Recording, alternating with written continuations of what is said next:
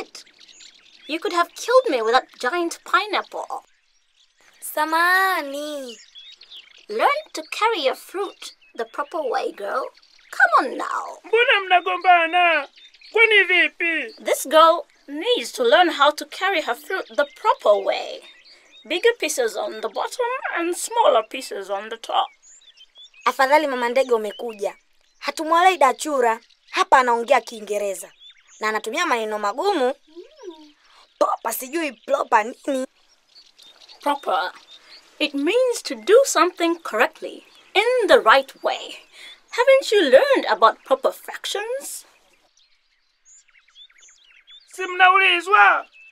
Au hamwelewi? Semeni basi. Hatuelewi proper fraction ni nini? Hizi kwa Kiswahili zinaitwa sehemu rahisi. Rahisi. Yani ni sehemu ambayo kiasi inakuwa ni ndogo kuliko asili. That's right. It's a fraction where the numerator is less than the denominator. It's only proper to have the bigger piece on the bottom.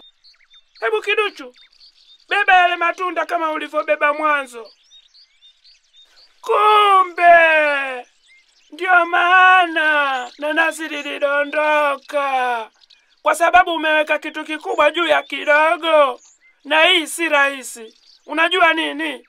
Katika hesabu za sehemu, tuna mfano kama huu pia. Sehemu zisizo rahisi ni zenye kiasi kikubwa kuliko asili. Yani kama hivi, 5 ya 2. Menelewa? Ndiyo. That's 5 halves. We call that an improper fraction. Ndiyo, ni sehemu isiyo rahisi. Angalia ya Kibena. Ameweka kidogo juu ya kikubwa. Kwa mfano, 2/5. Hii ni sehemu rahisi. Si unaona? Juu kuna namba ndogo na chini kuna namba kubwa. Kwa hiyo mimi yangu yapo proper, si unaona? Na ya kwako yapo improper. Panga kama mimi yawe proper, twende zetu. Hapo sasa unaweza kwenda. Unasikia? Bye bye. Bye.